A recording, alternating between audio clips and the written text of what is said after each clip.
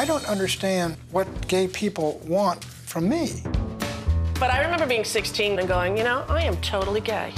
It's not going to be easy. Get in the way. Get in trouble. Good trouble. The baby bushes have done a lot of damage, if you ask me.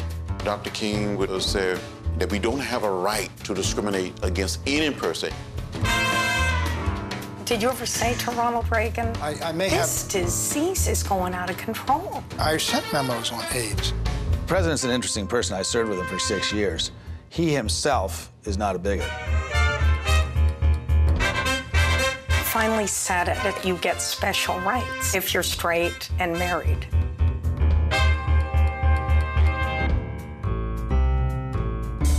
Are you looking for a revolution? We didn't wait for someone to tell us to do. We just did it.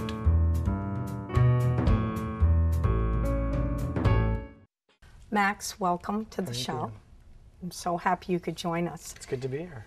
So Max, this is well, first of all, we're on the set of Will and Grace, and it's so exciting. It's in its 8th year. Yeah, we start tonight, our first episode of the eighth and final season. Just amazing. Yeah, I know. In creating Will and Grace with your partner David Cohen, what you did is from the moment it was created and you pitched it and got it on network TV, really for the first time in television history, you broke open the doors to have a gay content show that wasn't one-dimensional, that had true characters. And I think of you not only as a friend, but frankly as one of the most powerful young moguls in our time in Hollywood. And what I would like to do with our conversation today is really have you look at what will ultimately be your legacy, what Will and Grace has meant to America, but also when you're 90 years old and look back. I hope I don't look back and say I was a mogul. I do hope that. But well, that's interesting. Yeah. Tell me about that. Well, that's stuff that's put on to myself and it's put on to David, and it's not really what it has ever been about, you know, which I'm very, very aware of and appreciative of. You know, we started the thing with an idea that was familiar to us, and we told a story that was real to us because it was a story that existed, you know, between the two of us. And I feel like Will and Grace came out of the purest place. There wasn't a political motivation, there wasn't a financial motivation, and it was pure creativity. And so, as a result, the payoff and all of the things that have come with it, and some of these labels and what people want to put on us and say that we're responsible for. I mean, it's all great, but it's not what we started out doing. You know, it wasn't the objective. So it was a purely authentic, creative burst. Yeah. Yes. And tell me, what did inspire Will and Grace? Well, there was this relationship that I had in high school with the woman that I was meant to marry when I was in the closet, and there's this woman that people seem to know now. Her name's Janet Eisenberg. She lives in New York.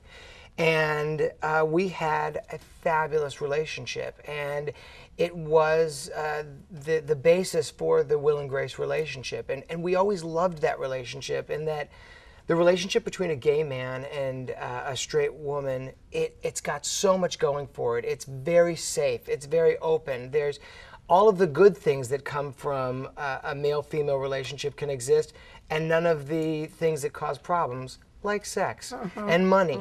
You know, these aren't the things that get in the way of it. And we thought, well, we needed to tell a love story. We did have that directive. You guys, you writers, have to put a love story on the air. David Cohen, when we were younger and we were just hanging out, he worked for Sidney Pollack, the great film director Sidney Pollack. And Sidney always, we would go and visit, and Sidney would always say that a love story is over after the kiss. The movie's over. And it would really be up to you two as writers. If your objective is to keep a television show on the air as long as possible, you've got to find an obstacle that is overcomable. And, you know, we looked in our own backyard, which was this gay-straight relationship. You know, there's a deep love there, but ultimately it can never even get to the kiss, let alone get past the kiss, you know? So we had a love story that we would be able to reinvent week after week after week and look at all of the different levels of a relationship without kind of exploding it and then it's over, you know? Yeah, I think that's true. When I remember on Cheers, when they finally kissed, it's like something went out of it. All of the tension is gone. That's And you know, I mean, I think for there's half of the audience that wishes that it will happen, half of the audience knows that it will never happen, and they wish that will somehow succumb yes to Grace's beauty and go straight. Right. And the other half. You'd be surprised how often you know I'm asked in interviews, when will it happen? And I always say that, you know, the day that my eyes turn blue, because it's just amazing to me. It says so much about the reporter that's interviewing us at that time to ask such a question. When is Will finally going to give in and be with Grace?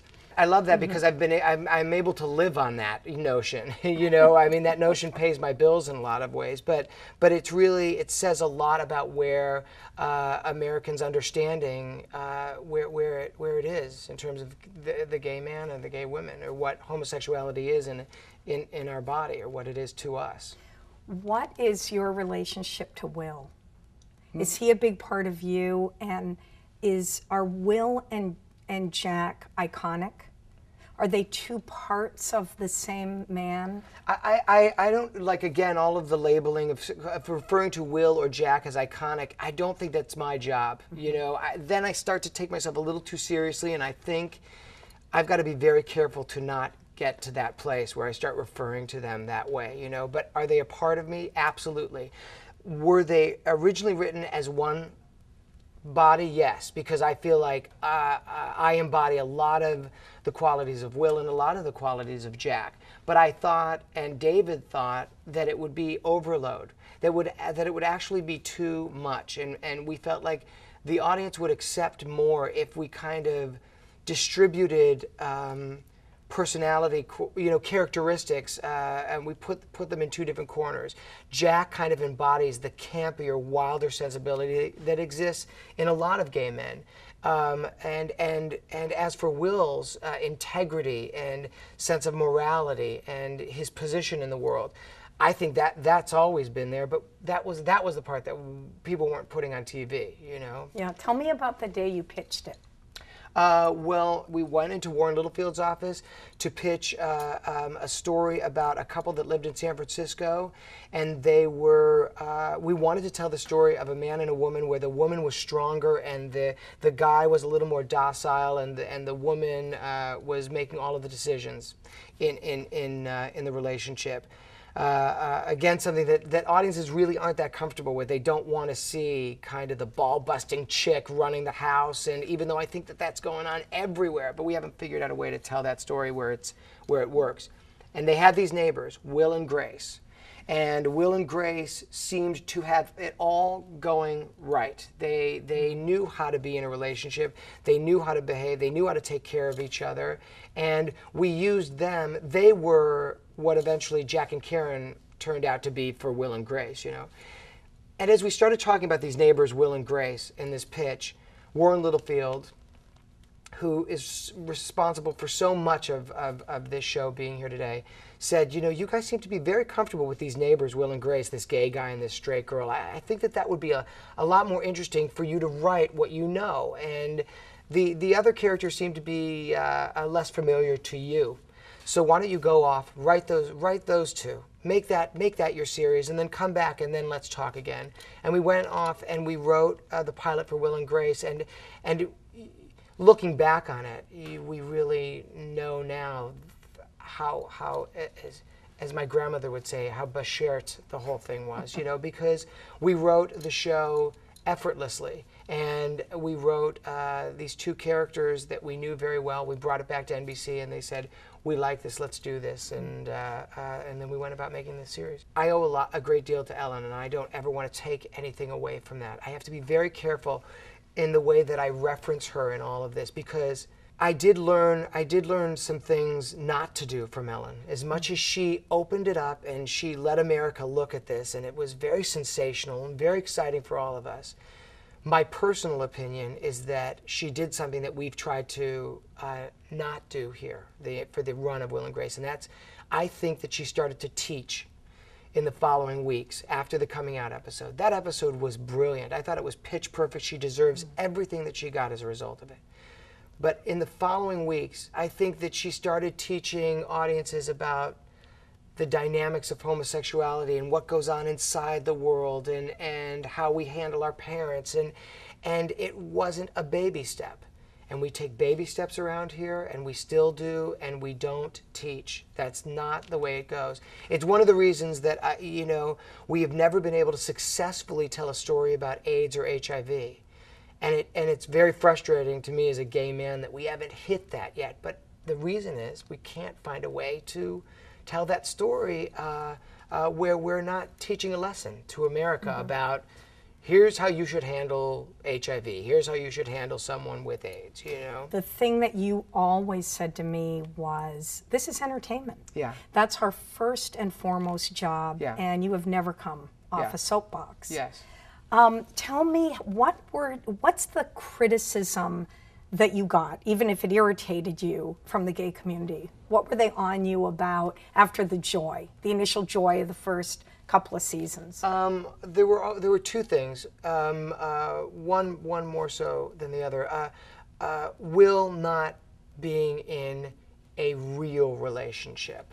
Will not actually exhibiting the stuff of love, if you will, and I would always answer that in the way that I've run every show. I don't really feel like it has a place or a home in this genre.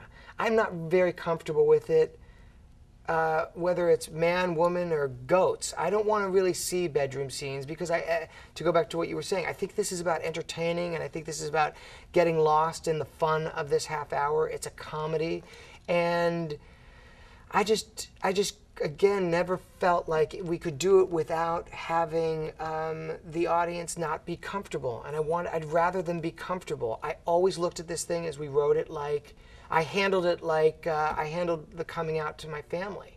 I want the audience to be as comfortable as I made my family when I first came out, and I really do feel like that's been my job. Well, let's go back a little bit. Tell me how you were as a little boy. And your mother raised you and your brother as a single mom. Yeah. And she took up in the entertainment world, work for Paramount and Barry Diller. Yes.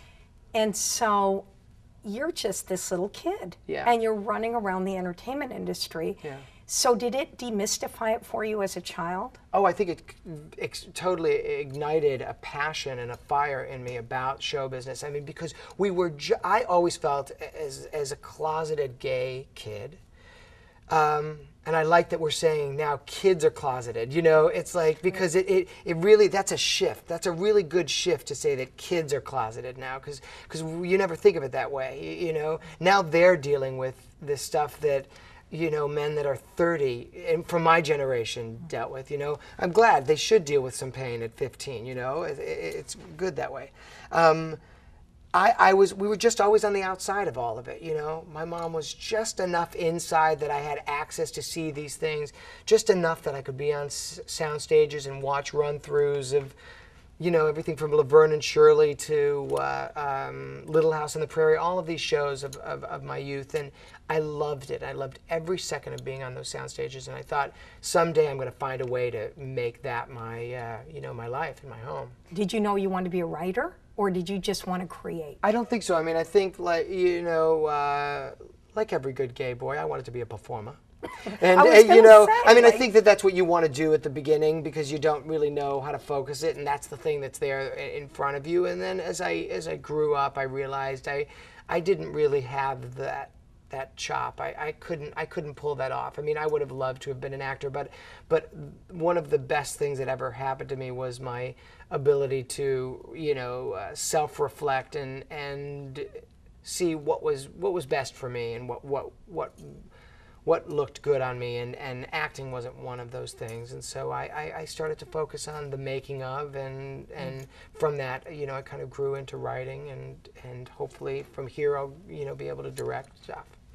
Tell me about coming out to your mother. Everything's about kind of living the truth and not wanting to lie at a certain point. I mean, we've said it on the show when Will at one point says to Jack, when it's time for him to come out to his mother, you know, aren't you tired? Aren't you tired of just keeping it up, you know? And I think that that's what I got to at that point in my life. I came back from college and I was so exhausted from covering lies and making sure that you know, I said the same things to the same groups of people, but it just became too much for me to handle. And I came back, and we were at home having dinner on a Sunday night, and I knew that it was time, and my brother was away, and we were alone, and I thought, you know what, this is the time. I'm going to do this because I cannot perpetuate this lie anymore. And I tried to do it, and I couldn't get it out. Luckily, you know, 1 week later, 7 days later, we're sitting on the same couch watching the same television program, and I just turned to her and I said, but it really speaks to, it is such a thing for a young man to do. I think it is one of the bravest things I will ever do in my life, because you're doing what you think is the most unnatural thing in the world. You are telling your mother something that you think that she is going to completely reject in you. And I had to be at the point in my life where I was ready to be rejected. That was also what was going on for me. I was finally comfortable enough that if the reaction was the absolute worst reaction that you could think of, I was going to be ready to be on my own in my life. And it spoke to a comfort level, and I think that's where I had to be in order to do it. Mm-hmm. Anyway, I turned to her and I said, you know, the way that I phrased it was, Mom, I'm not going to be marrying Marcel. Why? Well, I think that I'm bisexual, right? We all take that half step.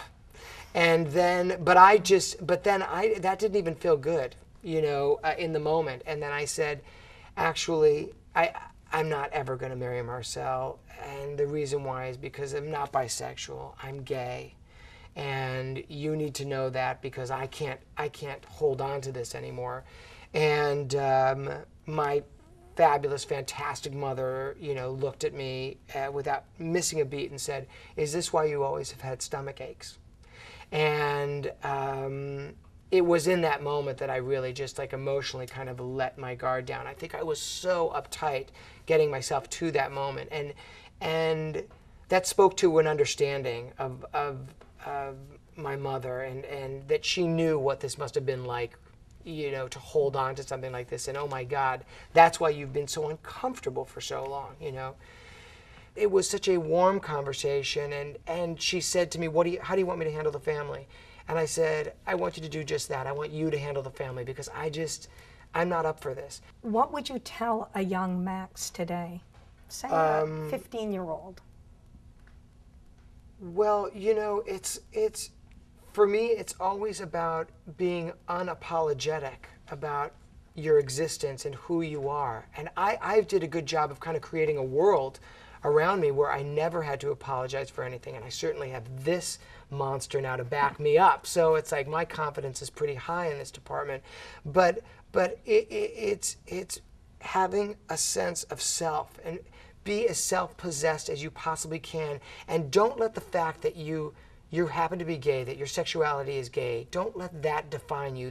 There's so much more to you. You know, the heads of state and the superstars of the world that are heterosexual, I don't think that they define themselves by their sexuality. I think they define themselves by their art or by their gifts, their ability to sing or play or draw. And I would always just encourage that from a young person. Just be tapped into that. It's not about being gay. That doesn't have to be the main drive. I think that that's what I think that that's what saves a lot of people too out there. It's what you know, those kids that are living in rural parts of this world, and what do they have other than they see on TV a gay image and they're like, well, I'm that. Mm-hmm. I know that I'm that. But unfortunately, I don't think that there are good reflections. There aren't a lot of good reflections. I think Will is one, you know. That's true. Now, I don't know if I'm allowed to talk about this, but I'm going to do it anyway. I remember you and I working kind of in collusion on GE. Yeah. They did not have domestic partnership coverage.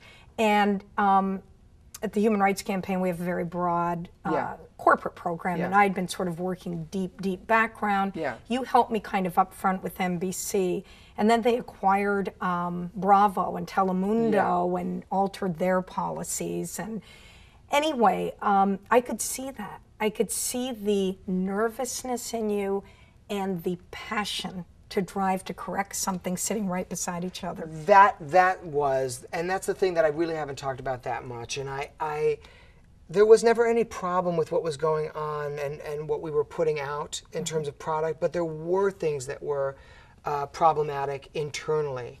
It was a very, very frustrating and upsetting thing to be a part of a company that was, you know, an owner of $1 billion entity that was supplying jobs to a lot of people, but they actually didn't back it up with domestic partnership benefits.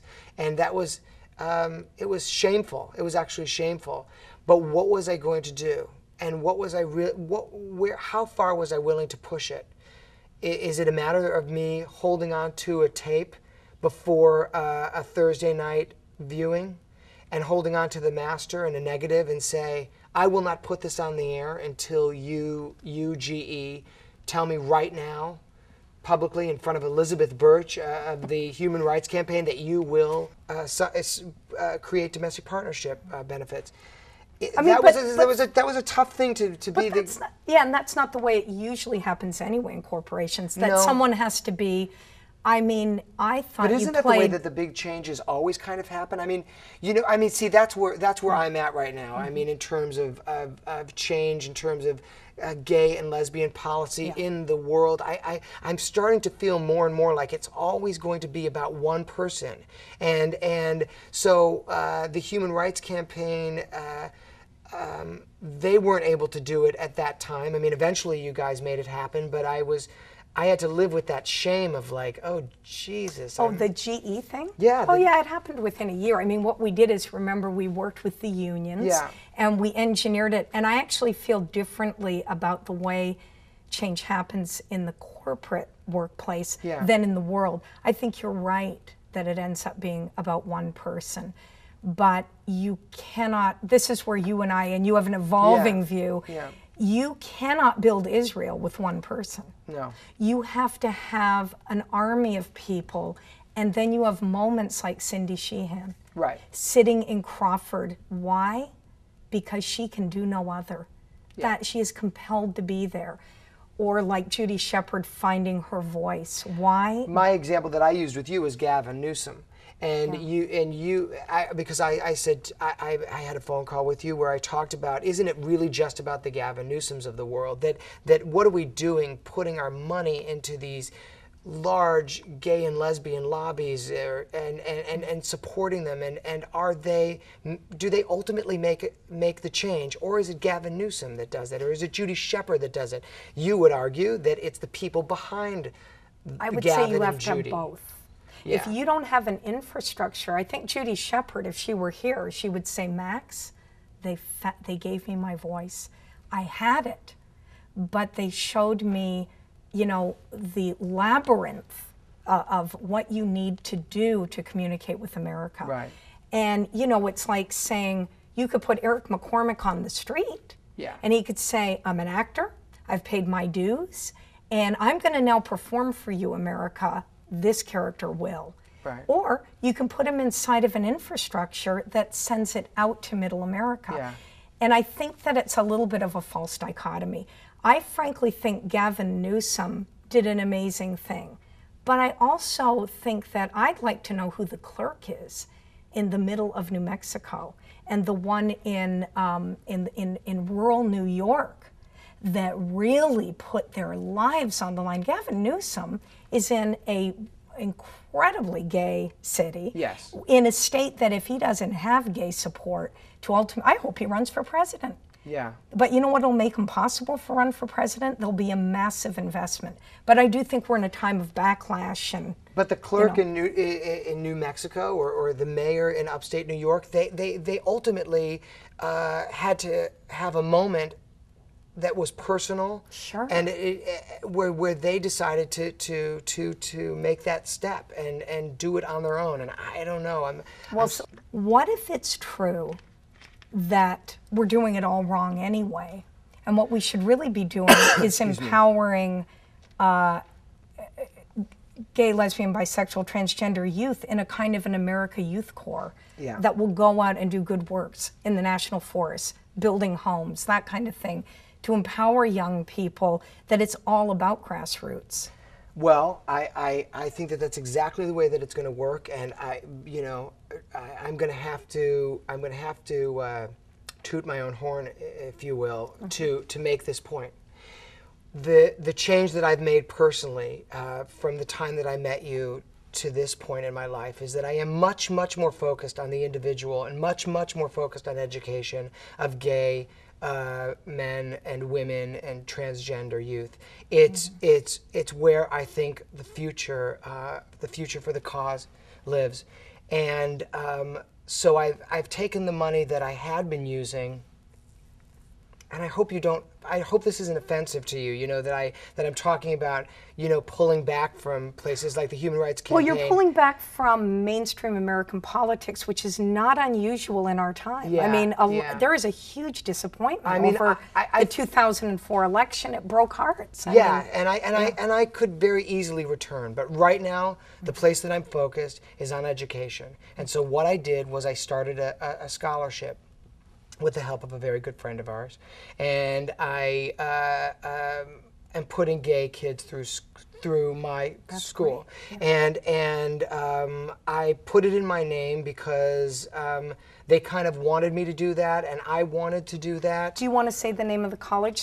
It's Emerson College, and it's the Max Mutchnick Scholarship, and it is available to gay, lesbian, bisexual, and transgender youth.